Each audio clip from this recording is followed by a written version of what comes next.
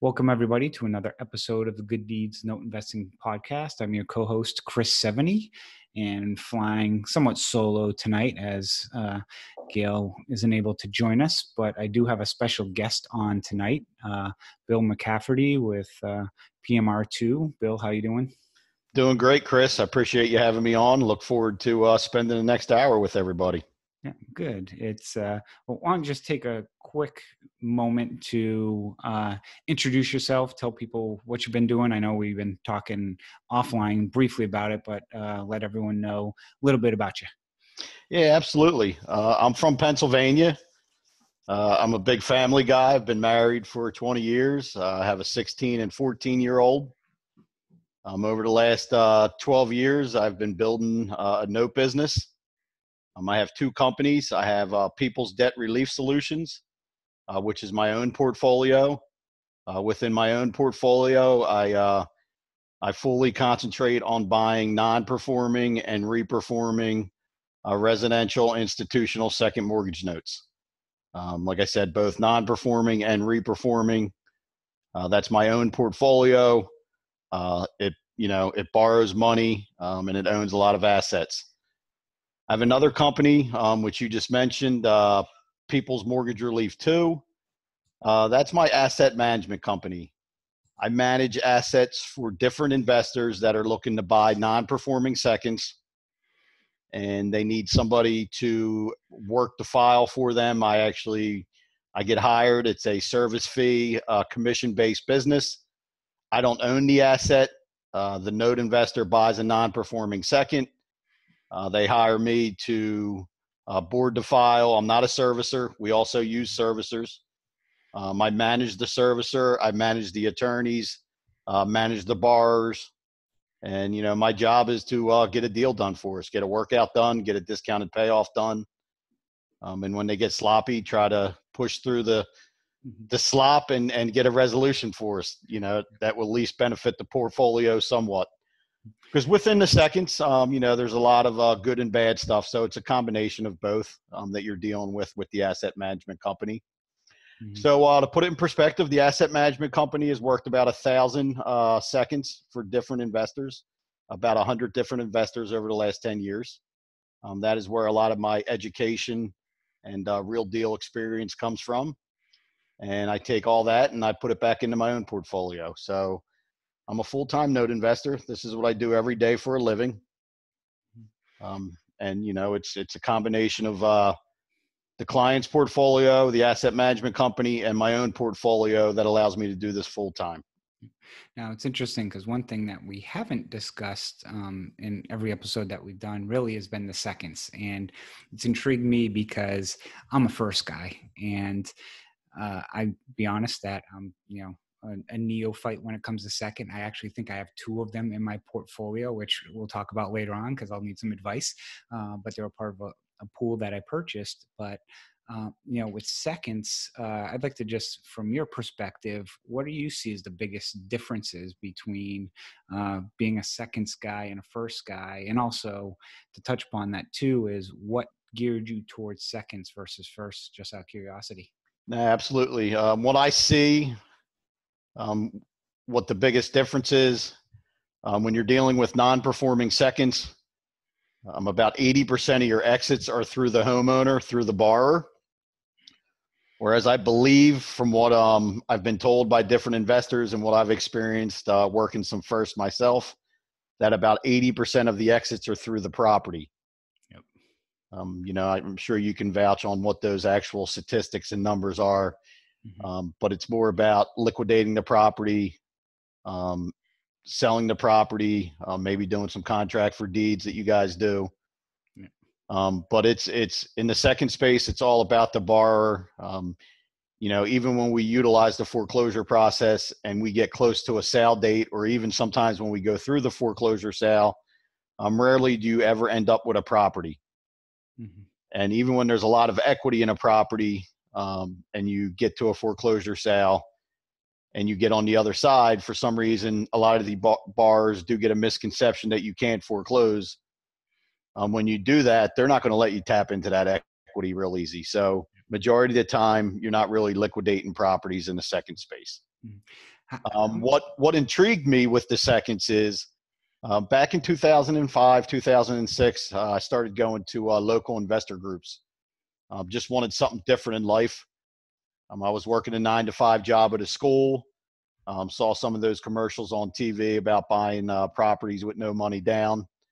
So I set out looking for something different. So going to a lot of local groups. I was in the right place at the right time. 2007, I was at a local real estate group, and that is where I met my mentors and the guys that taught me the business, Dave Van Horn and Partners for Payment Relief. And it's what they started doing. They were buying non-performing seconds. So I dove right into that. Didn't start with first, went right into seconds. My first purchase of a non-performing second and a reperforming second were in 2008. Kind of saw the results from both of them right away and just started going full tilt at the seconds. Because when I set out to find something in real estate, it was to find a computer-based business that I could do in my house that I could handle and manage without actually going to properties. And from like 2006 to like 2010, I got myself involved in all kinds of different property stuff, rehabs, rentals. I bought some property down in Texas on the Galveston, south of Galveston on Crystal Beach. Did some subdivision, all kinds of stuff. Some stuff worked out, some stuff didn't. But I definitely got caught up in the height of the market. And when a lot of the mess was going on with the property stuff, that's kind of when I was seeing a lot of good results with these seconds that I was buying. And, a good nugget for everybody is, don't reinvent the wheel. Go find successful people that are truly making money and know exactly what they're doing and figure it out and learn from them. And that's what I did. I set out to find people that knew what they were doing. And I was very blessed and very thankful to be in the right place at the right time. And I just ran with it.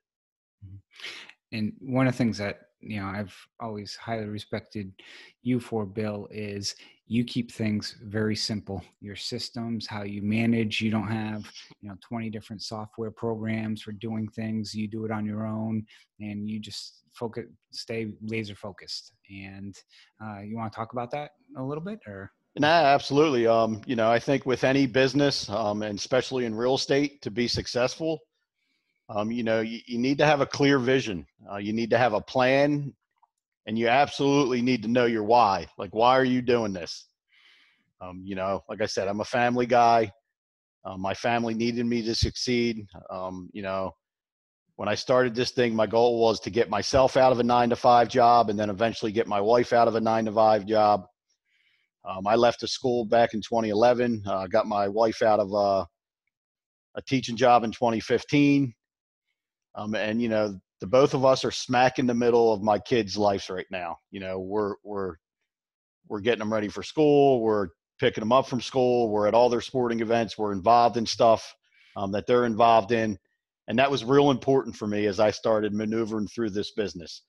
Mm-hmm. I needed to be real clear on my vision, and I needed to be real clear on my why.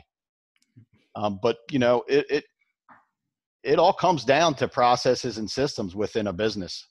And you banged it on the head. I'm not the smartest guy in the world, but I do know some things, and I got really good in this niche.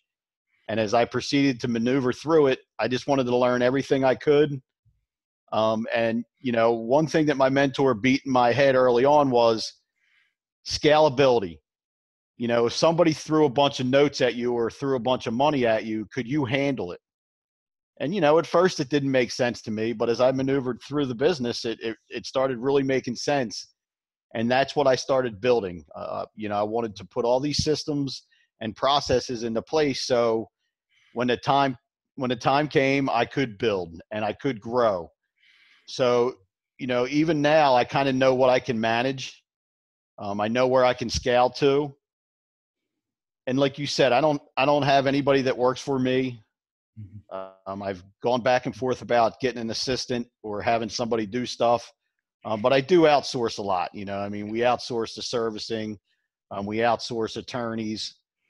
We have document companies that we use. So there is a lot of outsourcing that we can utilize within within this business without actually hiring people. But, I do stay at a level that I'm comfortable at. Right now, I'm managing about 125 non-performing seconds for about 25 different investors. The bulk of them are from 2 different funds in the business.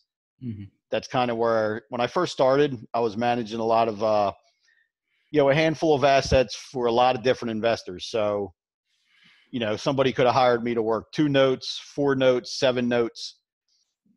When it comes to non-performing seconds, it's definitely a numbers game. The more numbers, the better off you'll be, because probably 1 out of 2 will work out normal and the other one's not going to work out normal. Mm-hmm. So as I started growing, my end result was like, I'd rather have, 150 notes from 4 different investors than to have 150 notes from 40 different investors.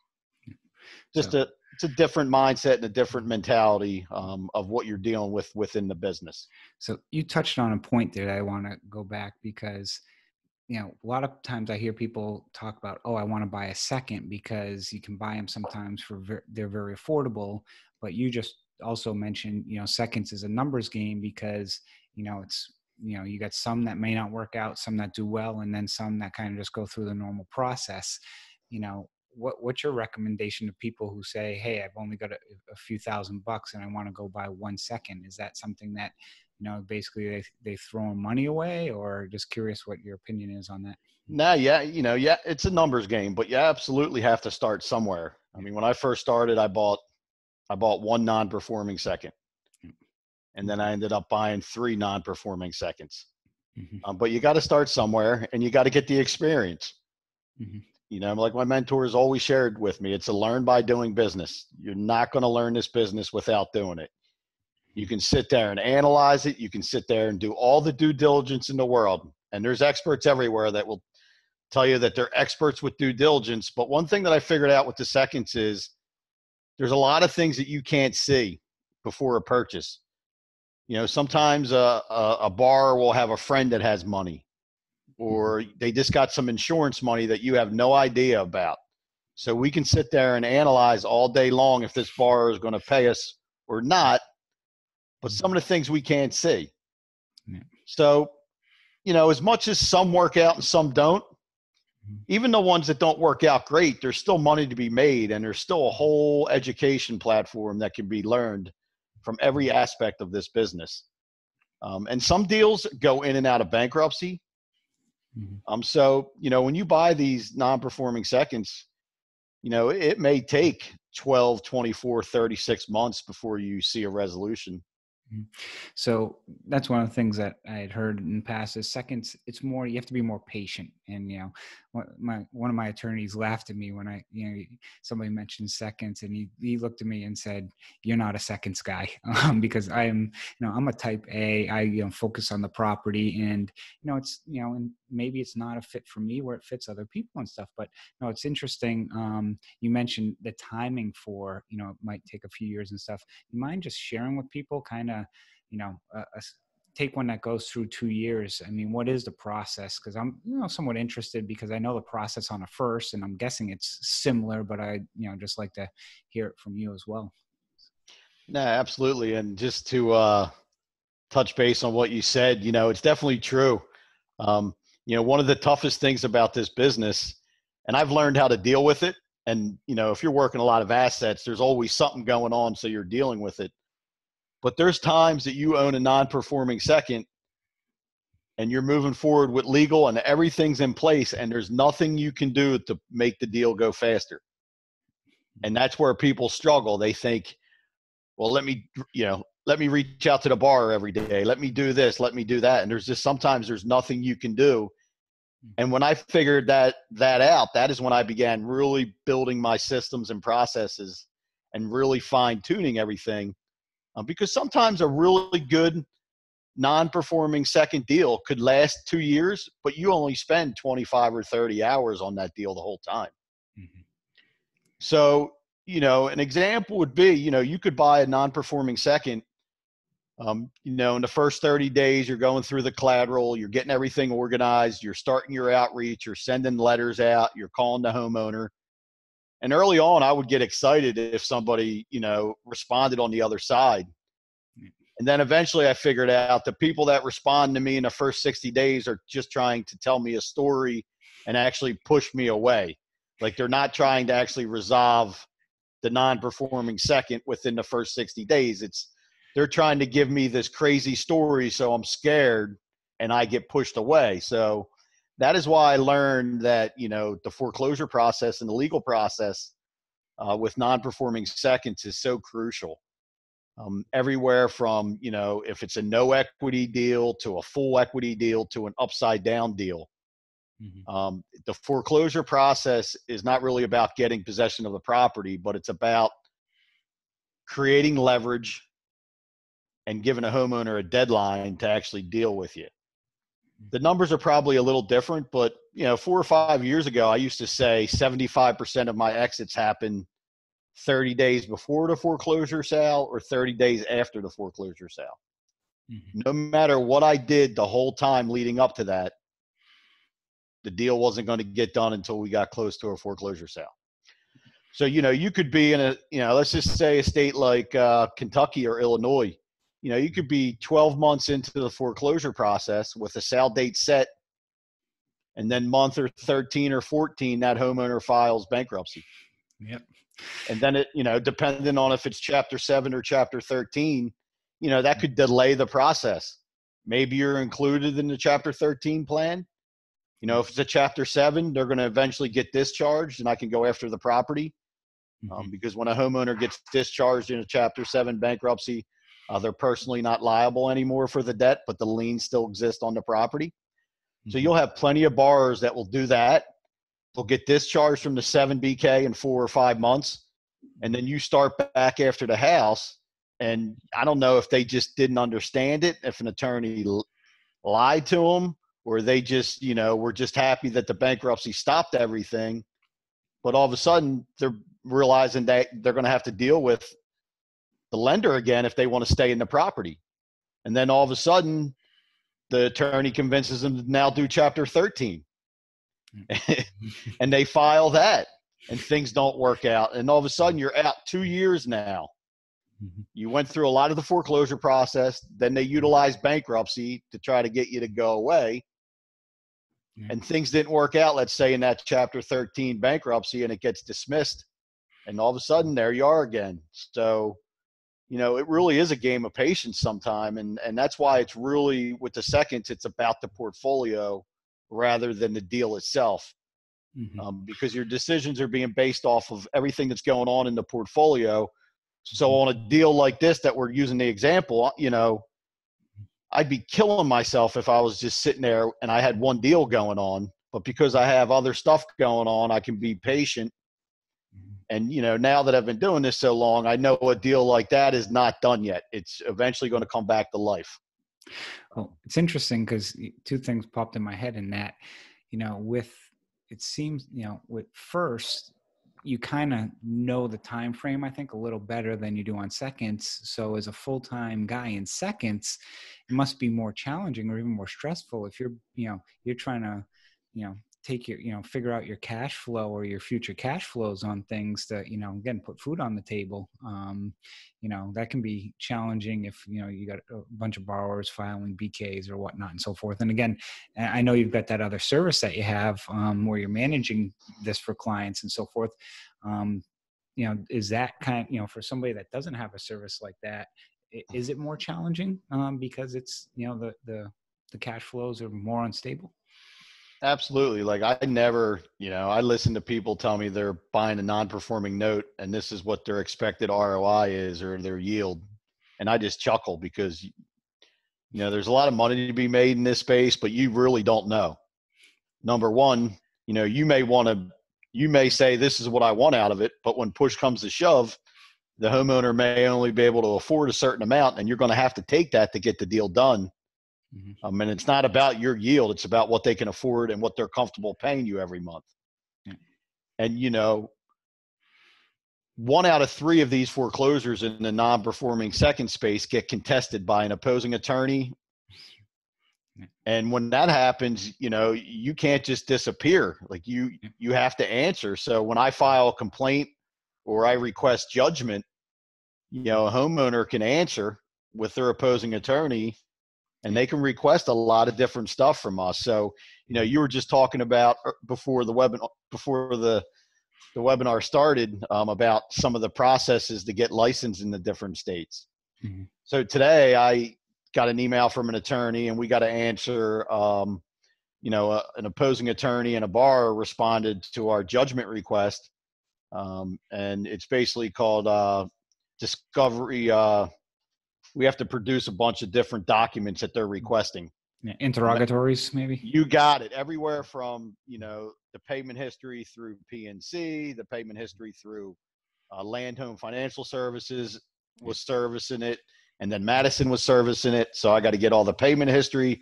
I got to get all the RESPA letters. It's like 20 questions that we have to respond to. And all they're doing is trying to get you to go away. We're going to be able to produce everything and get everything, but it's time consuming and costs money. And exactly. So it's crazy what goes on, because this opposing attorney's on the other side saying, well, let's request all this and I can get them to go away. Yeah. All I'm saying is I'm going to be able to produce everything, and you're going to have to give me more money when push comes to shove, because you made me do all this work one day. So it's just funny how it works.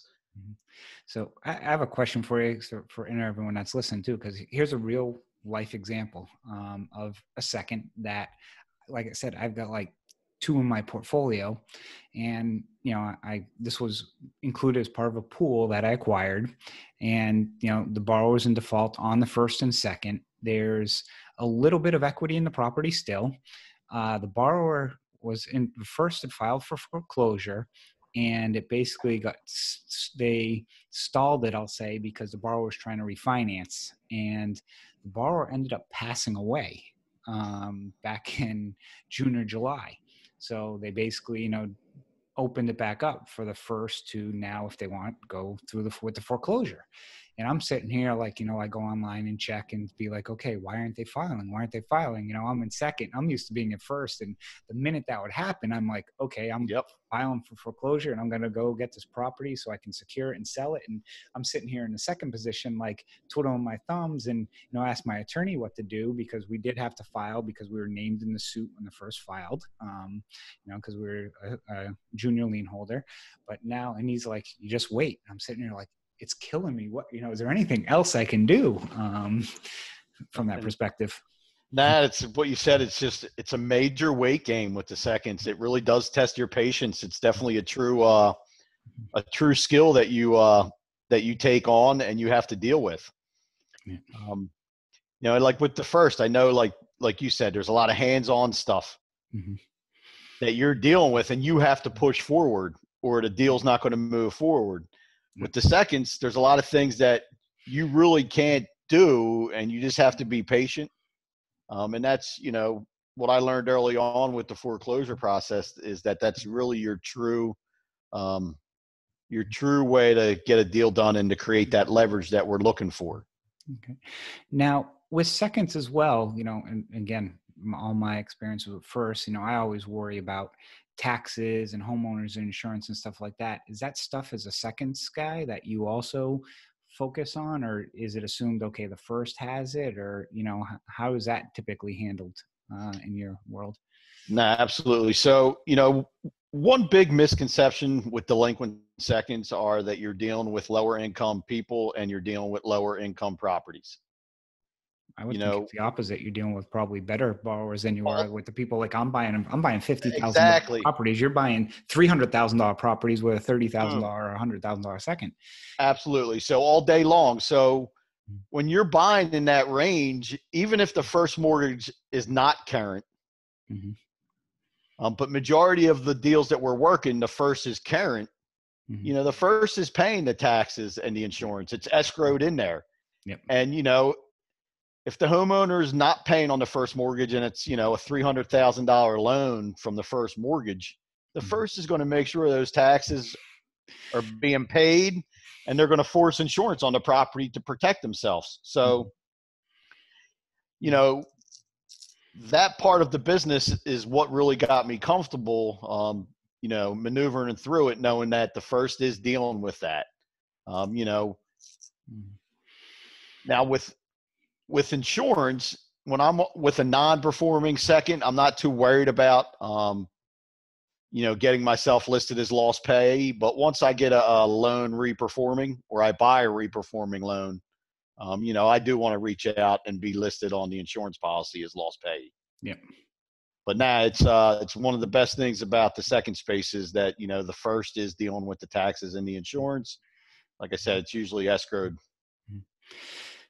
So is it, you know, I'm sitting here with things, you know, my brain's starting to spin. I'm sitting here in seconds. I'm sitting thinking, okay, so you're not fronting taxes usually. You're not fronting insurance. You're typically not foreclosing. You really don't have a lot of costs after the acquisition on these things besides your servicing fees. Am I missing something? Just Nah, I mean, the legal expense is your big Yep. one. I mean, if you're not prepared for it, it'll crush you. Yep. So, You know, if you buy 30 delinquent seconds and you expect to go push legal on all of them, it's a very expensive. Yep.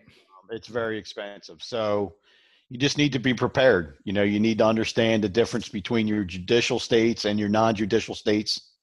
And like we just talked about earlier, you know, when a loan is contested and you're in the middle of the process, you can't just say, I'm done and I don't want to spend any more legal fees. You're foreclosing on somebody. So you're suing somebody. You now have to produce what they're asking for and respond. Yep. And just like in any business, you know, you could get sued at any time and you have to deal with it. But yeah, it's basically purchase price and legal cost and servicing cost are your three costs for when you buy a non-performing second. Now, do you buy lines of credit as well, or typically just you know, seconds? And if you do buy lines of credit, is there really a difference between them and a Nah, second? I mean, in my world, it's a fixed rate second or a line of credit second. It doesn't matter. It doesn't matter to me. It's just a delinquent second. You know, because when we resolve it, we're gonna put, you know, a fixed rate around it. Yep. You know, we're gonna create a new document. You know, it happens. Like it actually just happened last week, and it's probably only happened about 5 times total. To me, is somebody actually reinstating their loan. Okay. So And once they reinstate it, the old terms are in place, so we don't modify it. Yep. But a lot of times, you know, the reinstatement's too much, or, you know, they reach out and, you know, we just create a new agreement and it's just cleaner. Even this person that reinstated last week on the line, they reinstated on a line of credit. So the line of credit will term out and it'll be all situated. But I always, even when they reinstate, kind of reach out. Hey, do you want to put a new agreement in place? Do you want to redo your terms? And a lot of the people that just reinstate just don't want to talk to you. They just want to hide and they want you to go away.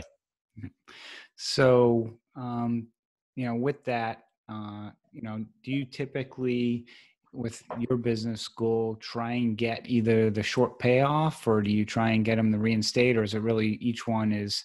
It sounds like each one just treated differently in that sense, but from a percentage standpoint, you know, do you see, I'm guessing you see a lot more payoffs on seconds than you do on firsts. You know, I rarely see payoffs. I get, you know, reinstatements pretty frequently, or, you know, do a lot of modifications, you know, when borrowers truly want to do stay in the property. But, you know, one thing that I just want to mention that you joked about early on is if they reach out to you in the first 60 days, and a lot of times that's very similar on the first side as well. I'm laughing because I ran into that situation today, actually.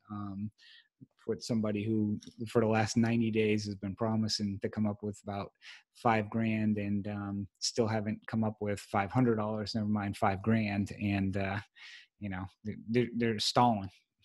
And that's what I learned early on. Like if I didn't start legal on a deal like that, now I'm out 90 to 120 days, still being promised something, but there's no pressure going on them.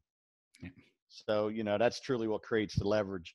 But nah, it's a combination of both. But yeah, you definitely get a lot of discounted payoffs in the second space.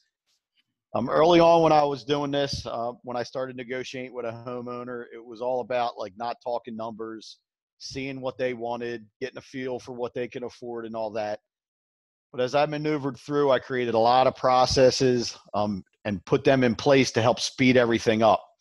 Mm-hmm. So one thing that I do when a homeowner does reach out, I have a 6-page loss mitigation form, and they have to supply that form filled out with a bunch of financial documents.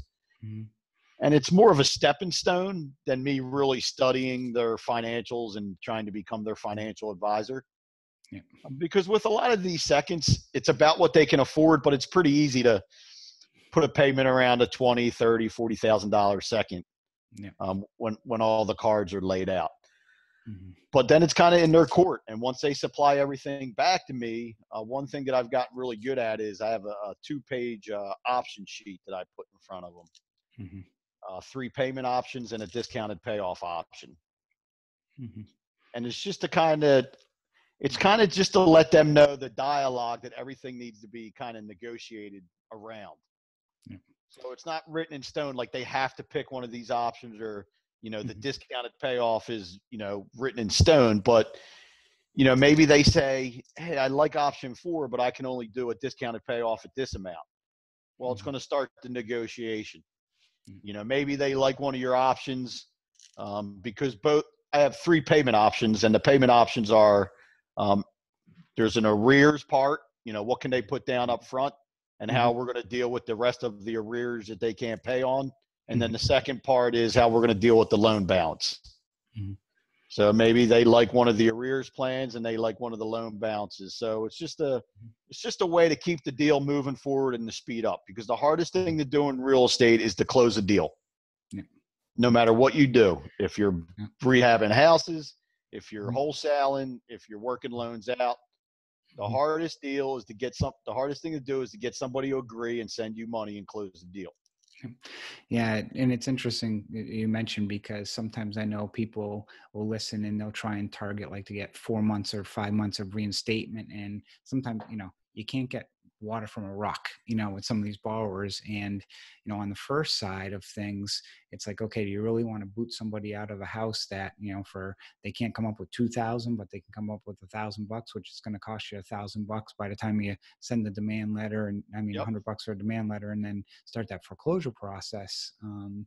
But, it's interesting that the other thing you touched upon a little bit too is, just the fact that, closing the deal and the aspect of, what you touched upon earlier about the returns and so forth. And, I like to look at, your returns is like standing up in the tee and hitting a golf ball. That's how accurate your returns are going to be. Like, tell me before you hit the ball, how far it's going to go and where it's going to land.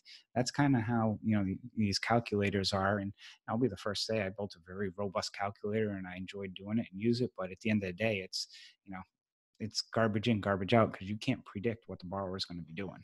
No, it's definitely good to have an idea. And, I always say with the seconds, like when you eventually work out a deal with a homeowner and they start paying again, that's when you can determine, like, okay, this is a good reperformer that I might be able to sell. Yeah. The return's not going to be too crazy for me to sell it. I'm just going to keep it. Yeah.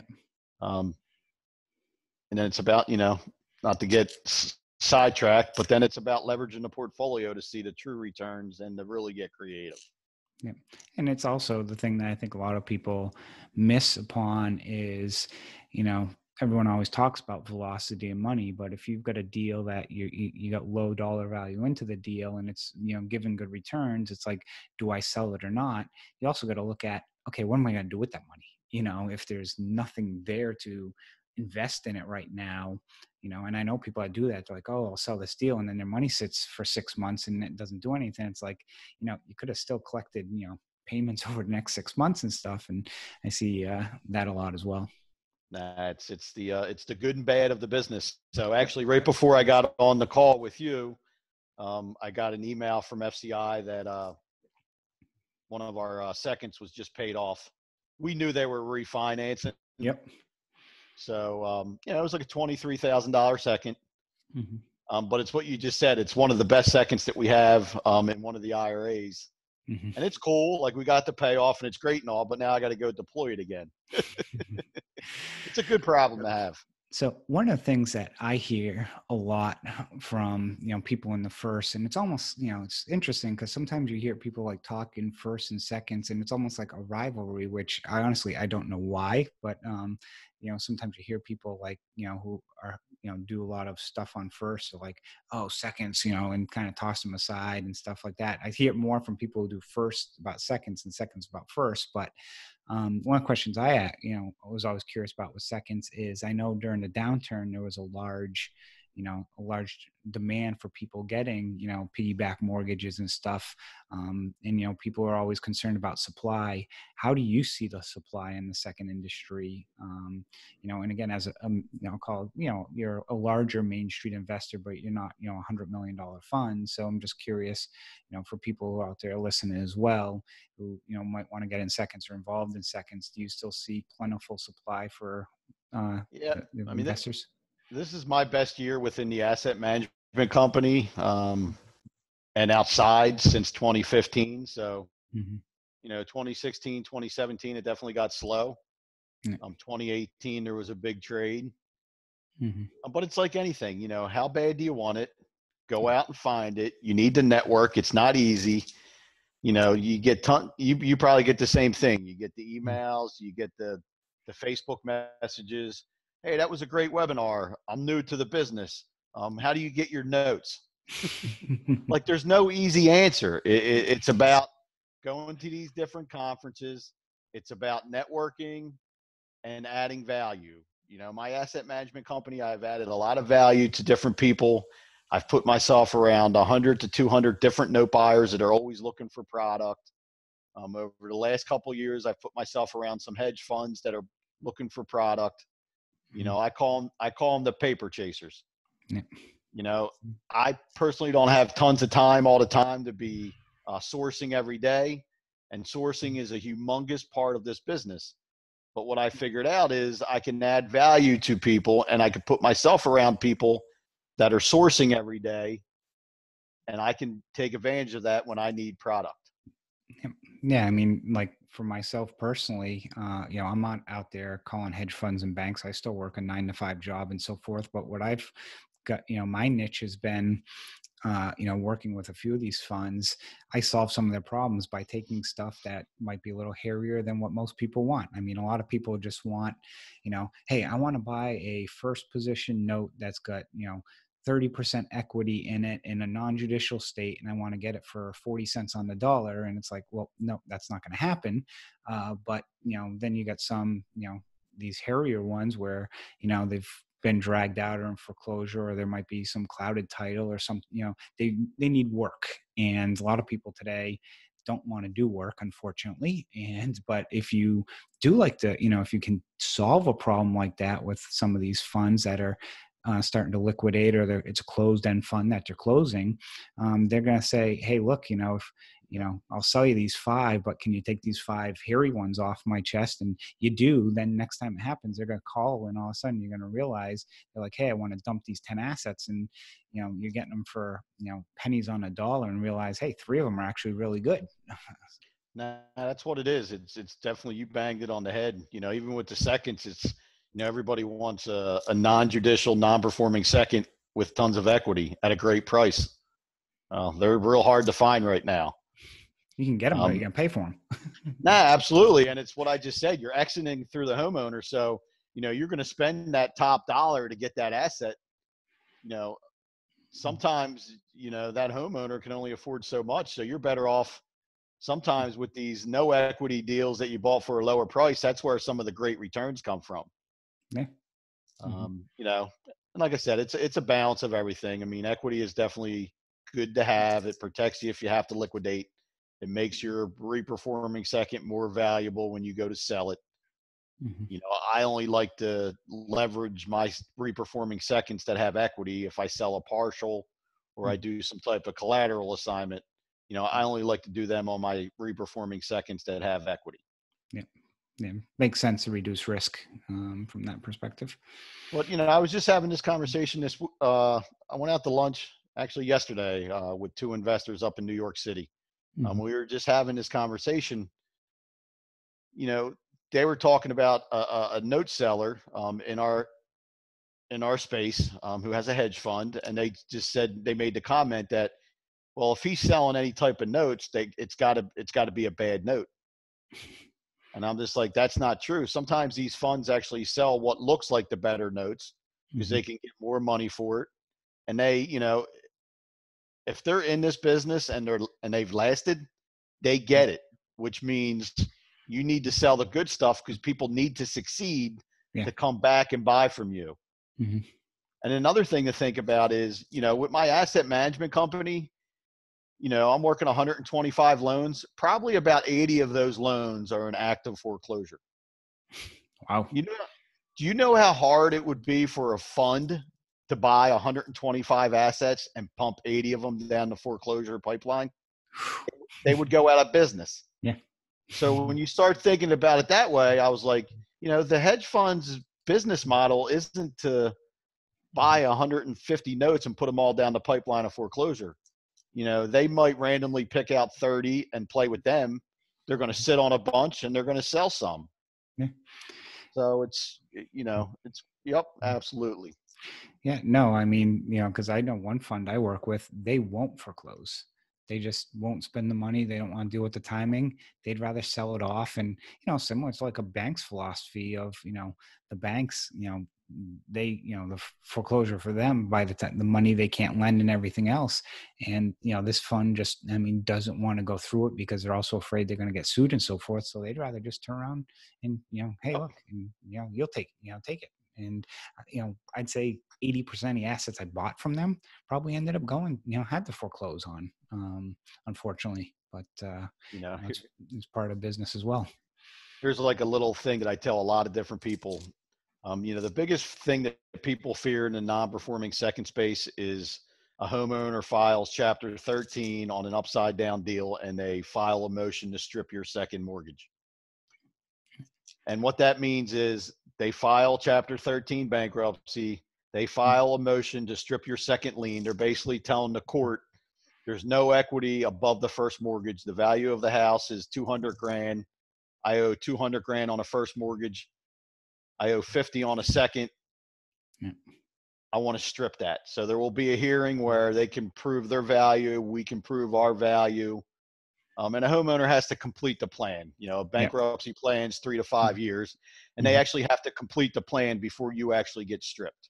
Okay. So that is like the biggest thing that people fear in this space. So when people are looking at like no equity deals or Mm-hmm. they're looking at stuff in different states, they're like, well, I don't want to get stripped. And then I share with them that, I've actually had 3 seconds over the last 5 years that filed the motion to strip my second mortgage. Mm-hmm. It was granted, but then I became the number one unsecured creditor. Yeah. And I got unsecured BK payments on these Mm-hmm. 3 bankruptcy files that I got stripped on. And believe me, I made a lot of money as an unsecured creditor.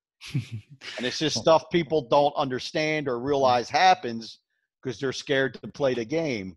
mm-hmm. And and as I started to maneuver through this thing, I had mentors and I had people that I could talk to, but it was all like just new territory every time we started doing something. And I was always excited, win or lose. I wanted to figure it out and see what the next step was and what could happen. And a lot of good things happen all along the way. So, Well, it's interesting because that was one of my questions was, and then you start talking about, because the other component I have is, I love notes that are in bankruptcy. And I've done very well with them, but I'm sitting there thinking, okay, how many actually finished the plan? And you just mentioned that you only stripped if they finished the plan and so forth. And I've, I typically like to buy them at about 18 to 24 months in because, like you said, they're 3 to 5 years. So at 24 months, they kind of see a light at the end of the tunnel with a lot of the credit card debt, and you can see what that they get wiped out and so forth. But it's interesting because I wasn't thinking of it that way. I was just thinking like, oh, you get stripped from that perspective. And I know the other concern people have is, if you're foreclosed and it's upside down, you get wiped out at the foreclosure auction, from that perspective. But on the flip side, on first, a lot of times you get these BPOs done that say the property's worth, 75,000. And, it's for, typically I mark them 20, 30% off that because that's truly what they're worth in the grand scheme of things. So it's almost like, similar where you're getting stripped of equity in that sense. Yeah, I mean, I think probably 6 years ago, Mhm. it was probably 1 out of 4 would actually complete the bankruptcy plan. Okay. The other 3 would fall out. Hmm. But over the last 5 to 6 years, a lot of us have forced these homeowners into Chapter 13 from the second position, Hmm. and the plans have gotten easier. Okay. So I probably say right now 1 out of 2 will complete it. The other one will fall out. And when they fall out, the lien's valid again. It's not stripped. Hmm. And like I said, I had 3 that were I became the number 1 unsecured creditor. And, Hmm. between these 3 bankruptcy files, I've Hmm. probably made over 100 grand on unsecured payments. Okay. Uh, One quick question I was going to ask too was, what's the pricing like on seconds? I know, for example, first, on a performing first, you're anywhere from 70 to 85 cents on the dollar. Non-performing, typically between 30 and 65 cents on the dollar. Curious where seconds typically fall in to play on that. Absolutely. So, not to whet everybody's appetite, when we first started buying these back in '09 and 2010, you could buy these for 10 to 20 cents on the loan balance. And right now, I would say pricing on non-performing seconds are probably anywhere from 10 cents on the loan balance all the way up to about 70 cents on the loan balance. And the biggest factors are the status of the first mortgage. Hmm. Clearly, if something's delinquent, I can buy it a lot cheaper. Hmm. And if the first is current, it's going to cost me more.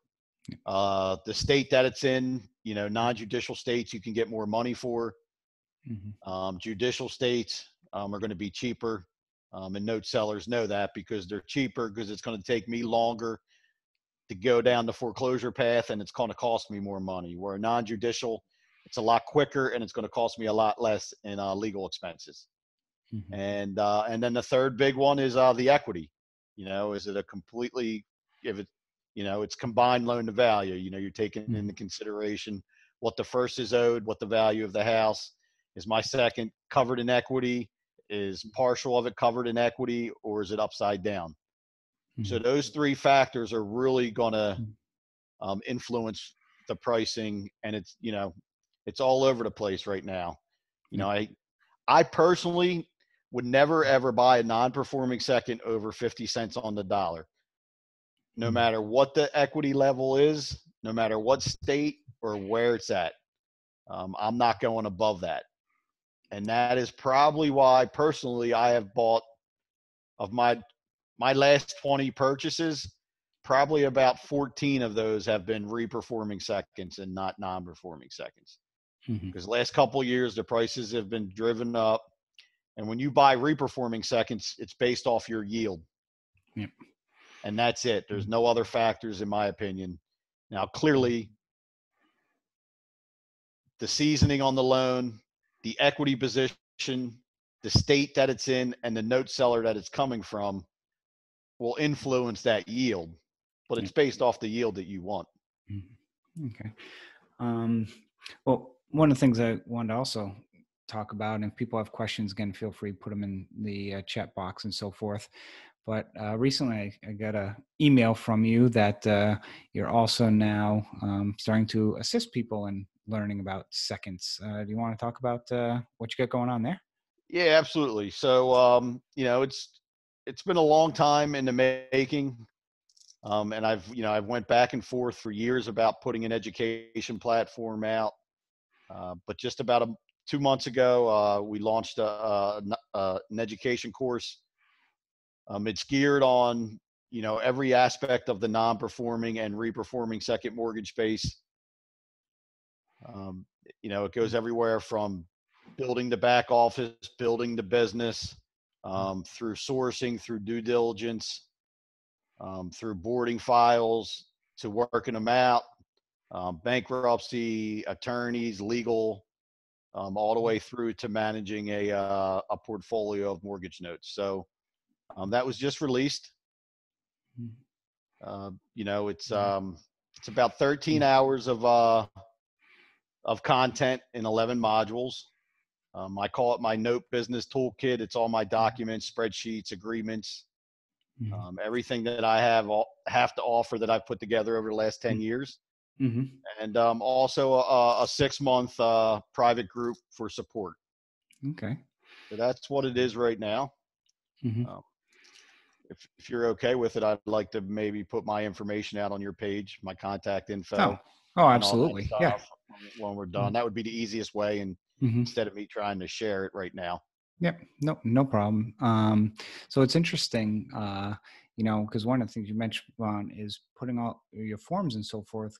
Because one of the things that I see in this business as part of a challenge is a lot of ways to learn how to buy a note, but there is such a big difference between buying a note and running a note business. And it seems like I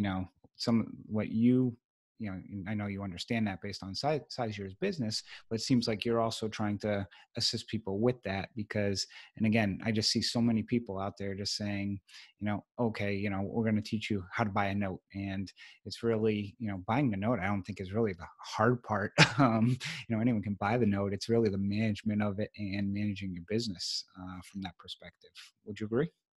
No, absolutely. And that's kind of my vision and what I put out. You can only put so much into a course. But I really wanted to lay it out where it was kind of a start to finish. And, the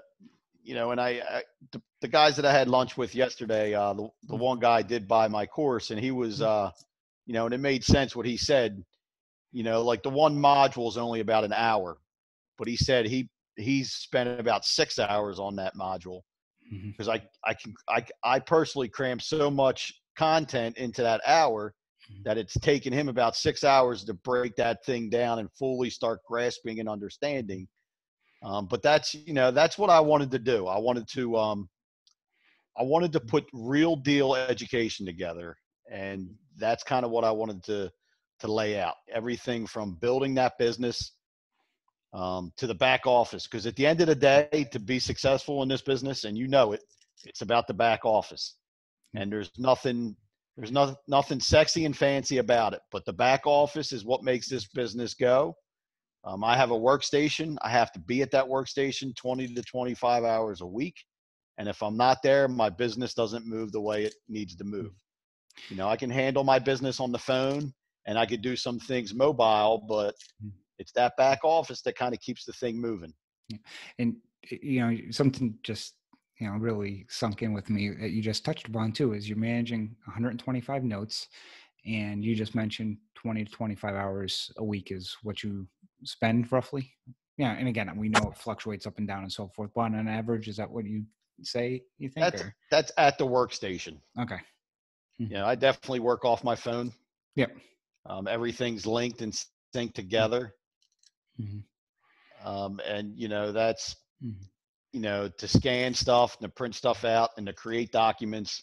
And it may be more and it may be less, but it's on my time when I want. My schedule's created by me. And it's truly the non-performing portfolio for the clients that makes me be at my workstation.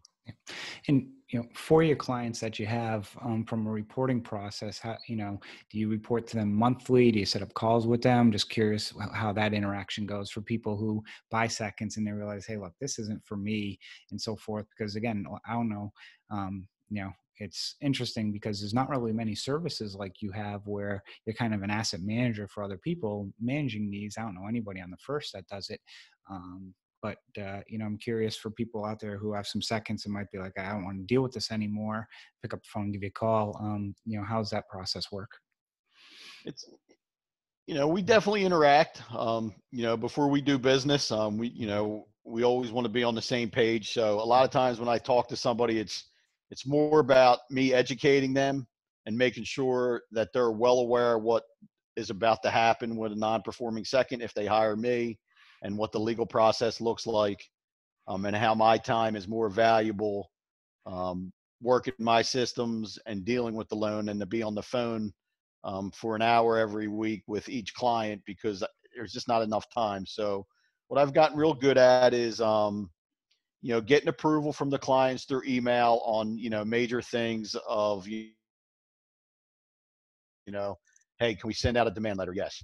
Okay, the demand letter expired. We're about to move forward with the foreclosure. Here's what the cost and the time frame looks like. Do you want to move forward? When I get something worked out, I put the options in front of them. Hey, this is what I'm going to send over to the homeowner. Are you okay with it? So like major stepping stones and major things that happen, I am in communication, looking for approval and some direction. But what I operate out of is Dropbox, which is a web-based share folder system. So every client of mine has a shared folder with me, and their whole note system is in there. We have an admin folder. We have a folder for each non-performing note. When we turn one into a re-performing note, it goes into another folder. But within that specific non-performing note folder is a 3-tier Excel spreadsheet that I've created.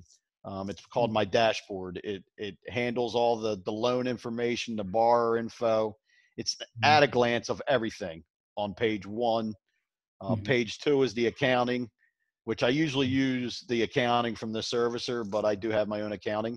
Then on page 3, it's a log. So everything that I do in real time gets put on this log. So, my clients can always log in and see what's going on their files on a daily basis and in real time. And that has worked out real well because, some clients may have a full-time job and they get home at night. I'm working 5 files and they just want to kind of see what's going on with them. And not bother me or, email me, so they can just go in and say, okay, here's what happened today. Like any email I just copy and throw in onto the Excel spreadsheet. And it's really one of my biggest systems to stay on top of everything, is to be real detail on these spreadsheets. So I kind of can, stay in check and make sure I'm doing everything in real time the way it needs to be done. Well, it also shows, a great amount of transparency. So people, I would think, would be very comfortable in the fact that, they can log in, they can kind of really see everything that's going on from that perspective versus kind of being in the dark, wondering what's going on and not just sending you, $3,000-5,000 to wait through a foreclosure. They can log in and see what's going on. So I think that's important as well, and probably is assisted in building your reputation in this business by being open, transparent. And I remember the first time I met you, and the first thing I thought of is like, besides you being an Eagles fan, was I'm like, man, this guy is just such a a straight shooter, and he's going to tell you like it is. And there's no BS coming out of any side of him. And it was at a convention where 90% of the people I met there were just, I could tell they were just trying to sell somebody on something that was just garbage. So it was refreshing. I appreciate it. And it's kind of how I sell my asset management service. Like if we get on the phone, I'm not pushing my agreement towards you. I'm going to educate you on what happens in the second space.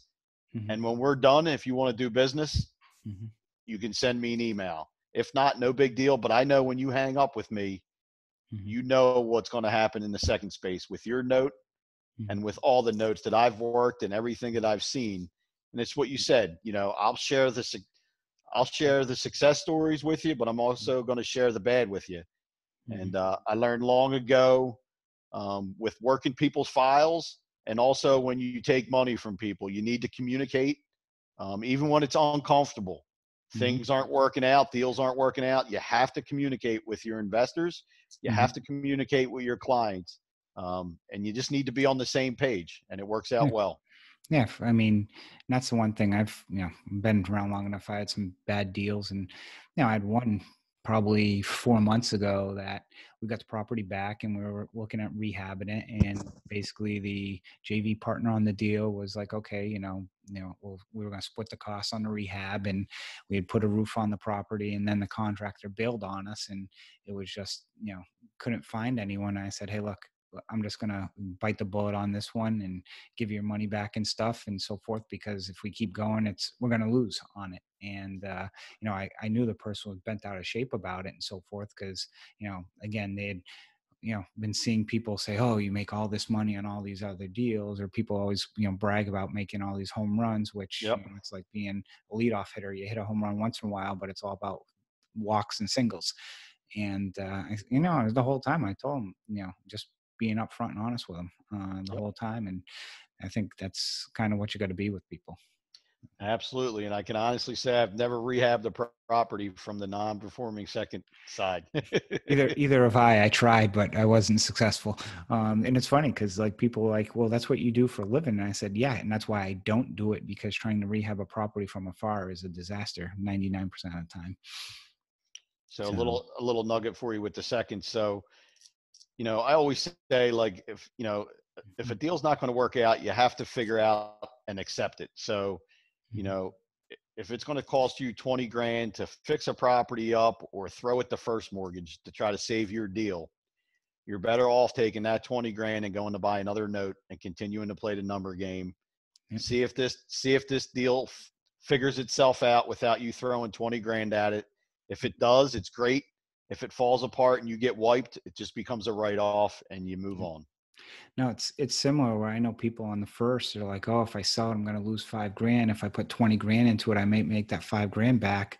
And I'm, or whatnot. I said, yeah, but look at the amount of time it's going to take you to renovate it. You're going to put in 20 grand to make that 5 grand, which you're better off, like you said, same thing. Bite the bullet, take the loss, go buy another one, and try and target the 20% return on a new one. That's going to be a lot less of a hassle than trying to renovate or work something out after the fact, because it's going to take a lot longer and it's going to cost you a lot more. And the agent's probably giving you a number now that's going to not sell for that price either. Absolutely.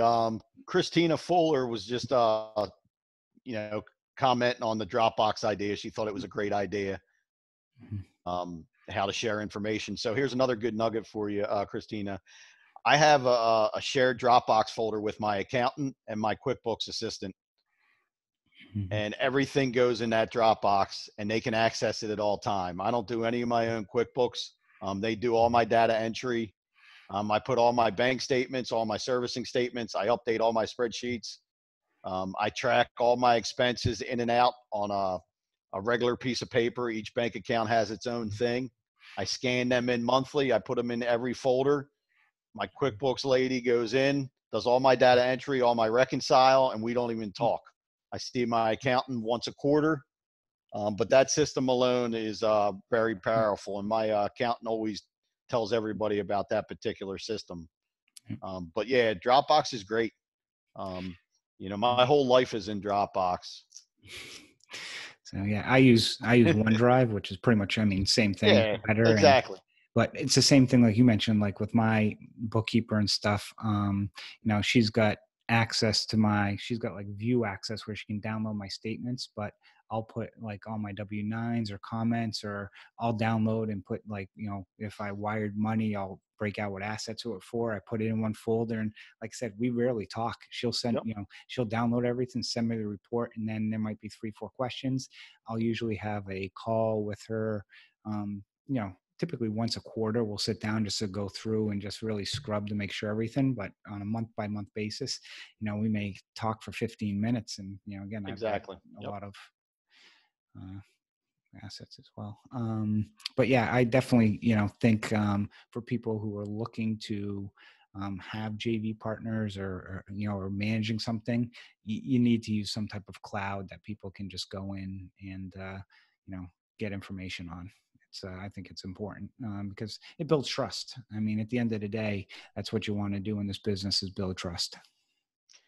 That's it. And then I end up building like what I call these generic like folder systems. Yeah. So like a new client comes in, like I have a generic admin folder. Yeah. Every year I have a generic yearly folder for each company that just has been added and built. But I just drag it over and it creates a new folder, and it's already got everything in it.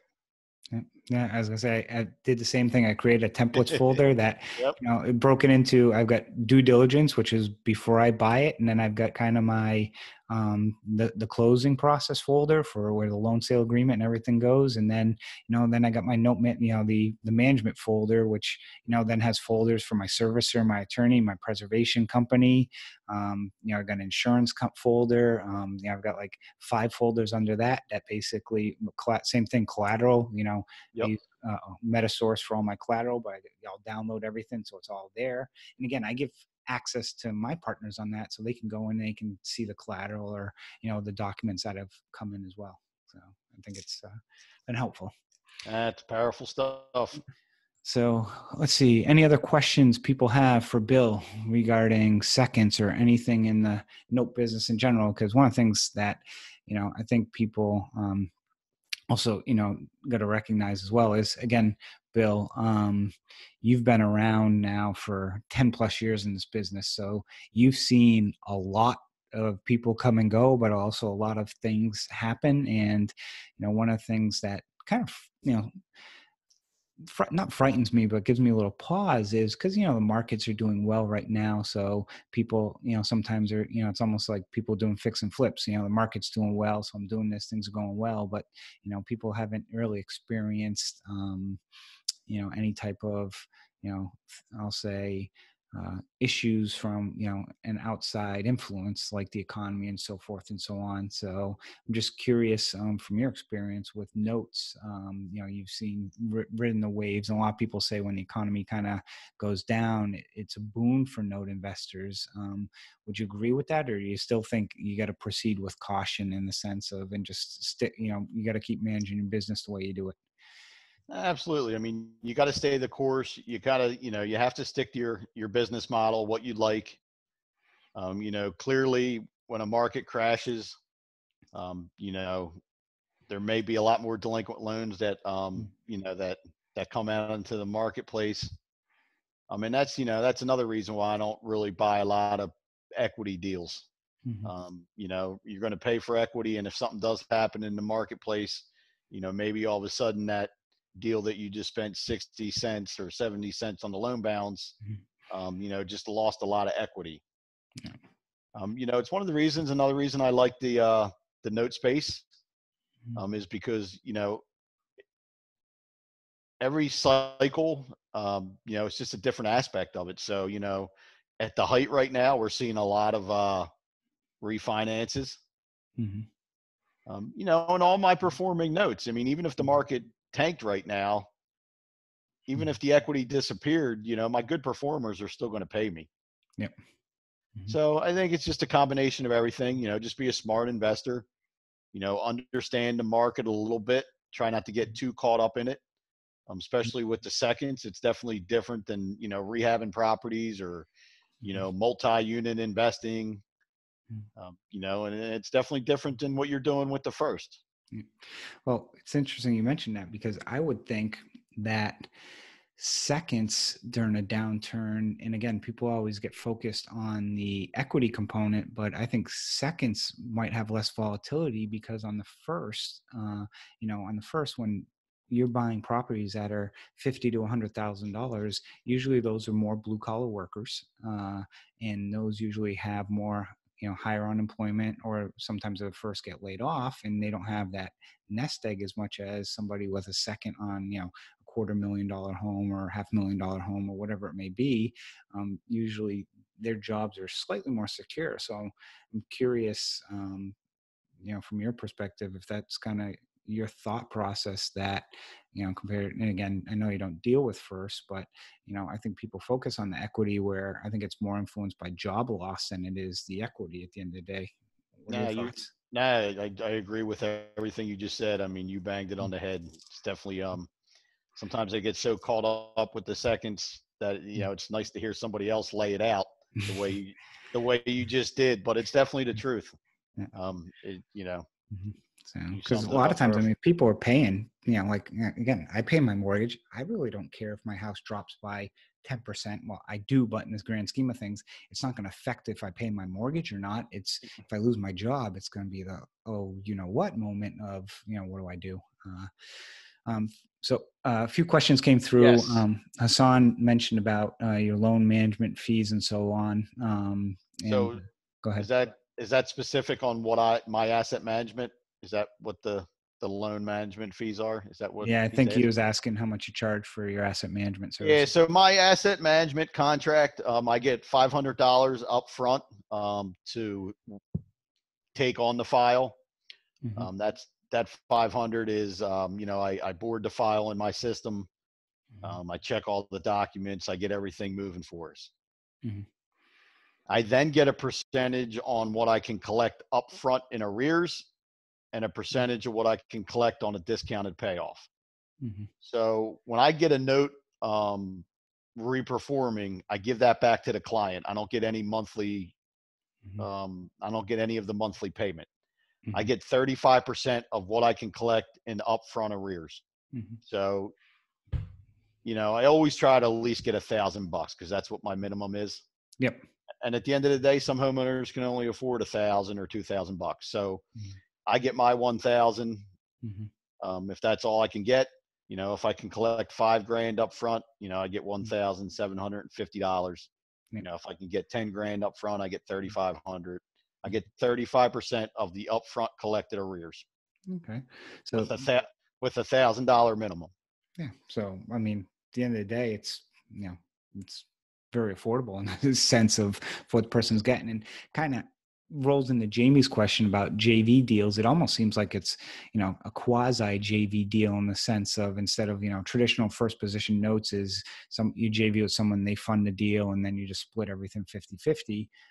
But also as the sponsor on that, you're also taking on risk. It seems like in your end, you're giving up maybe some of the fees or profit, but I'm guessing are you taking on any risk if it gets wiped? I'm guessing not, but I was just curious. Nah, I don't. And just real quick, I get 35% of the net profit on a discounted payoff. And Mm-hmm. then there's some other clauses for like bankruptcy, REOs. Mm-hmm. But if I don't get anything resolved and we get wiped, I just get that 500 that I got up front. So, Mm-hmm. you know, the, Mm-hmm. the power of that is I see the good, the bad, and the ugly, and I usually can get paid for every aspect of it. Yep. Now to kind of pinpoint right in on Jamie's question, I was in a fund for 2 years back in 2012 and 2013. I got really good at working these loans out. So when I left the fund that I was in, I kind of took that aspect of our business, the asset management component, and I left with the clients. I never got into the joint venture partnership. I've always stayed with my contract because it's real clean. Like my role is spelled out. The note investor buys the asset, they pay for everything. If they don't like what I'm doing, they can pull the asset out, and Mm-hmm. they take it back, and I'm done. Yeah. And that's kind of how I've stayed a good name in this business. And, I've established myself with this contract, and I keep it like that. Like I said, I don't do joint ventures, and I have been in a fund. Um, you know, Sometimes I question myself if I like to take on more money, but at the same time, more money, more problems. I'm a slow and steady guy, and it's worked out for me so far. Well, you built yourself a niche, and you built your business around what you're doing. And if it works for you, like you mentioned an hour ago, you don't need to reinvent the wheel. So, That's it, man. okay. Let's see. I think that answers most of the questions. Do you just want to give a minute to let people know how to contact you, Bill? And then we'll put it also in the show notes when this gets published. Absolutely. So I'll also put my information on Chris's Facebook group. He can also put it with this. Yeah. But my email address is mortgage pay help. So mortgage, MORTGAGE, pay, PAY, help, HELP at gmail.com. So mortgage pay help at gmail.com. That's the best way to get in touch with me. We can set up a call. We can dive into any more questions or anything that you're looking to do. I can help you out with. Email is the best way to get in touch with me. I can also give you the link for the education program if you're looking for it. I'll also put that on Chris's Facebook page.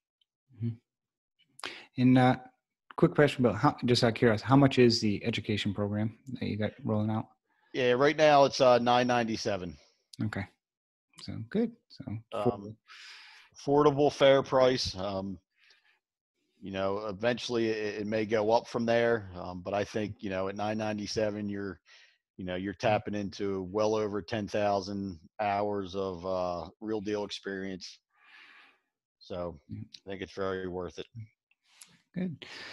Okay. Well, thank you, Bill, for joining us this evening. And as always, if people want to reach out to Bill, you can reach out to him. He'll leave comments on the Facebook group and also be in the show notes. And as always, thank you for listening to this episode of the podcast, and go out and do some good deeds. Thank you, everyone.